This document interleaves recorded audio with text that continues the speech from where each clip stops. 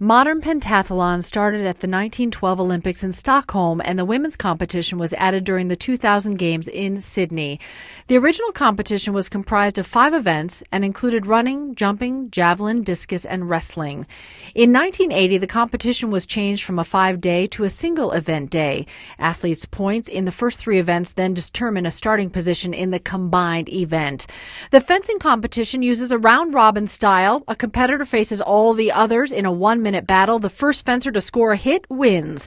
The swimming event is a 200-meter race. The riding event features show jumping. Each athlete and their horse must navigate 12 to 15 jumps, and the competitors are randomly paired with a horse just 20 minutes before competition. They are then ranked with the highest point total getting to start the combined event first. The running and shooting events are combined to make up the final 2 events. Athletes must complete 4 laps around an 800-meter course while stopping 4 different times to shoot. A laser pistol is used to fire 5 shots at a target 10 meters away. A competitor can resume running after hitting the target 5 times or after 50 seconds. The first person to cross the line wins. The U.S. men have won 4 Olympic medals in modern pentathlon, with the last coming in 1960. The women won their one and only medal in 2000.